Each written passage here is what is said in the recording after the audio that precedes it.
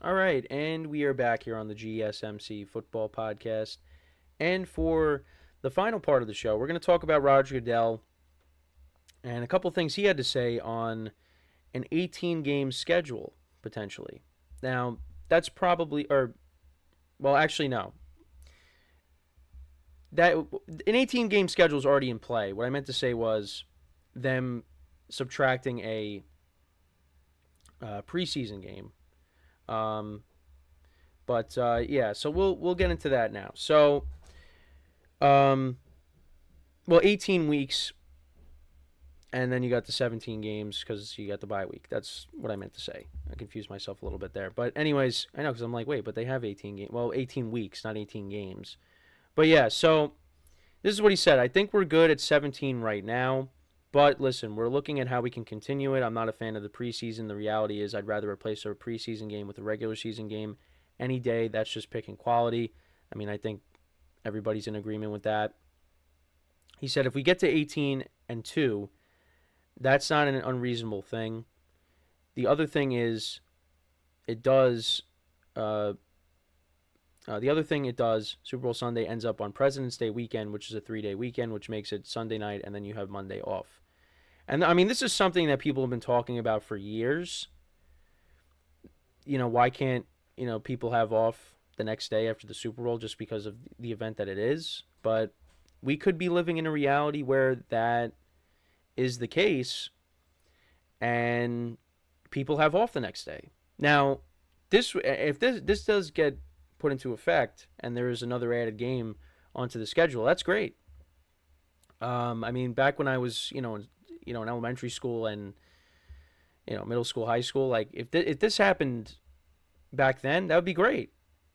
But see, the sad reality for some people, including myself, is probably still going to be working the next day, so it really is not going to matter to me. It'd be great for my parents, my aunts, my uncles, my grandparents. Be great for them.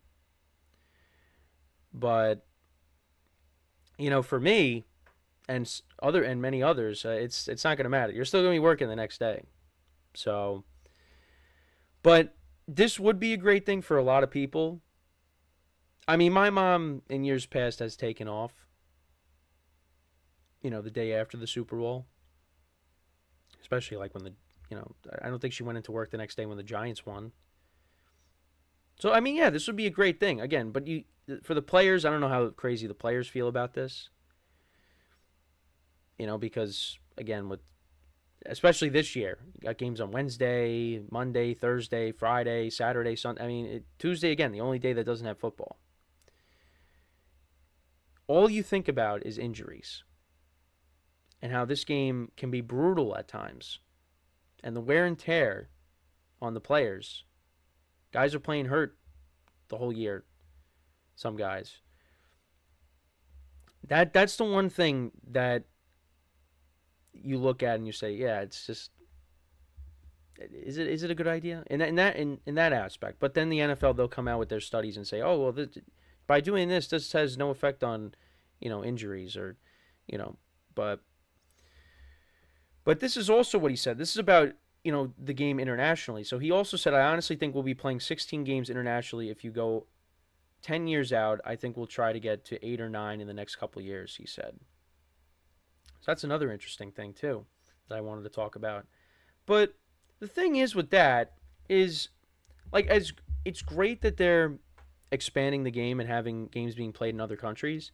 But the other thing, too, is teams are losing home games because of that. Like the Eagles, they're going to be opening up in Brazil. That's an Eagles home game. They lose a home game. When teams are going to London and Germany, those are home. One of the teams, it's a home game for them, but so they're losing a home game there. That's the other issue when it comes to that. But I mean, the NFL is going to continue to do that, and again, I think it is great. But again, it doesn't come without its negatives, and that is a negative where a team is, you're going to go play in another country, but you're going to lose a home game because of it. So, but yeah, I mean, listen, I I'm for the, extra game for there to be, you have off the next day. Move it to President's Day weekend, and then everybody has off the next day, or mostly everybody has off the next day. I think that's great. And I mean, listen, a lot of people are with Roger Goodell. Nobody's really a fan of the preseason. I know I'm not. I mean, I'll watch it because, for my team and when the starters play like the first drive or two, yeah, you want to watch it, see, you know, how they're progressing. See the dress rehearsal game before they, play the real thing. I know for the Giants last year, the first game of the regular season, yikes. 40-0. Didn't watch a single second of it, like I said. So, I got this. I think I watched the dress rehearsal, whatever game it was that they had their starters play. But yeah, for the regular season opener, yeah, I was not watching that game, and thankfully I didn't, because again it was 40-0. But yeah, with preseason, it's just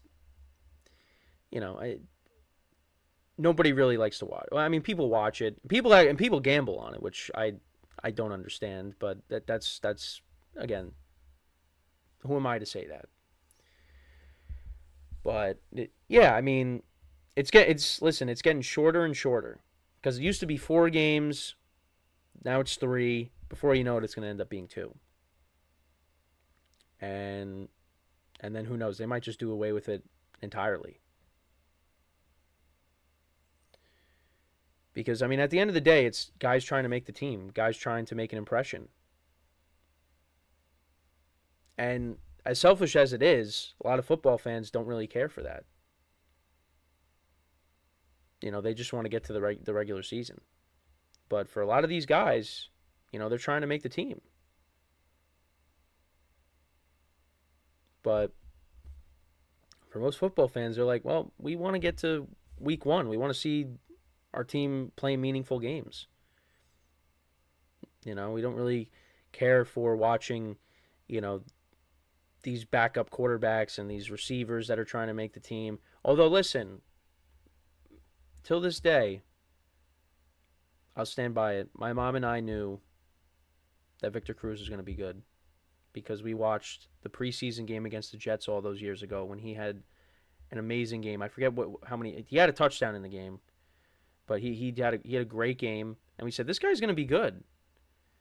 And then, didn't hear about him for a year, and then, he had that great season in 2011. The Giants won the Super Bowl. We knew. So we should be scouts. No. But yeah, no, but that was us watching a preseason game, and we were like, hey, this Victor Cruz guy is pretty good, and he turned out to be pretty good. Now, unfortunately, his career got cut short, and it hasn't played. I don't. Did he officially retire? Or I mean, now he's on TV, and he does a great job with that. But I don't remember. Did he officially announce his retirement? He probably did. It's just it was a while ago. But yeah, I mean, he didn't play in an NFL game after 2016. Played with the Bears in the preseason in 2017, but yeah, didn't make the team. But yeah, it's just Victor Cruz was an exciting player to watch, and it just was unfortunate that his career got cut short. But yeah, again, that was us watching the preseason. We're like, hey, this guy could be good. But again, not really a fan of preseason myself either, just because, I mean, again, it's football. If it's on, I'll watch it. But I mean, it's during the summer, so I'm focusing on the team behind me, the Yankees. So I'm not really interested in watching the preseason again, unless it's your team, like your offense is playing like the first couple of drives. Yeah, like you'll watch it, see how they do. But other than that, yeah, not really trying to watch it. So, but again, that's just me. So that's where it seems like we're going. I mean, right now Goodell says we're good, but there is a future where it could be an 18-game season. Not an 18-week season. That's why I got all confused. But an 18-game season and that pushes the Super Bowl to President's Day weekend. Which, again, if I was still in school, I would be so excited about this. But I'm not anymore.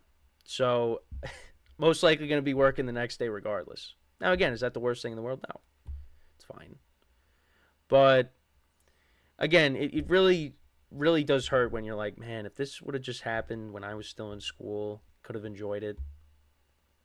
And I still very well can at some point in my life, but whenever this comes into effect. But, yeah, I don't, not in the immediate future. Not in the immediate future. So, but let me know what you guys think about this potential 18-game season that the NFL can move towards, where it does now. Again, not 18-week because that's already a thing, but 18-game, where that moves the Super Bowl to President's Day weekend. How do we feel about that? Because again, I'm for that. I know there's going to be players that aren't going to be happy about it, which I understand, and I want to side with their perspective too. Because again, I mean that's an extra game means more injuries. So that's a big negative. Is that so? But we'll see if the NFL does it. I mean, if Goodell's already putting it out there in the universe, it's probably going to end up happening at some point. So, but yeah, so that's pretty much it for the show for today. Again, thank you guys for tuning in. Nothing really. I kept checking the YouTube channels during the break. Show's still going, so we didn't have any internet problems today, which is nice. I was just hoping that's all I was thinking about over the weekend was, oh, I really hope this doesn't happen again. I hope this is just one of those days where the internet just was not good to me. But it was good. We didn't have any issues. So hopefully that continues, and once I wrap up here, I gotta try to figure out why my Google Chrome decided to log me out. So I gotta try to get back into that. Because I have all my bookmarks, for both YouTube channels where I have my show notes. I need to get back into that so I can. I mean, I'm still gonna be able to access it one way or another, but just annoying that decided to happen right before I got on. Because I was already nervous as it was with, I hope the internet's good, but then now I have this with Google signing me out of my account, and I can't get back in because of my password. So I'll have to figure it out. And hopefully it'll get situated. So, but again, just another problem that I was dealing with before getting onto the show, and I'm scrambling to get all the the show segments titled and all that. But again, it is what it is. So, but I hope you guys enjoyed the show today. Again, make sure to check out all the other shows as well. Get their perspectives on things regarding the draft, as well as other things going on, the NBA playoffs, the NHL playoffs, baseball, still going strong. Yankees had a great weekend, 30 runs in 2 days. Yeah, so maybe that'll silence the doubters a little bit, because and believe me, I was frustrated too with some of the games that they lost over the last week, but I got to keep reminding myself, and this goes for everybody with your teams. Now, baseball is different because it's 162 games. With football, if you lose a week like that, that could definitely come back to bite you towards the end of the year because it's, again, only a 17-game season. But you just got to remind yourself, okay, just take it one game at a time. It's one game. It's a long season. This is with baseball. Let's see where they are towards the end of the year. So, patience. And listen, I'm not good when it comes to being patient. I'm very impatient. But when it comes to that, got to be patient. So, and again, 30 runs in 2 days, that's not bad. So, yeah. Again, make sure to check out the other shows like I said. And, yeah, so that is all the time that we have for today. Thank you guys for tuning in. We'll be back again tomorrow. Same time, 10:30 a.m. Eastern Time. And until then, I'm your host, Kenneth Grunfelder, signing off from the GSMC Football Podcast, brought to you by the GSMC Sports Network. Have a good day, and I will talk to you guys tomorrow. Take care.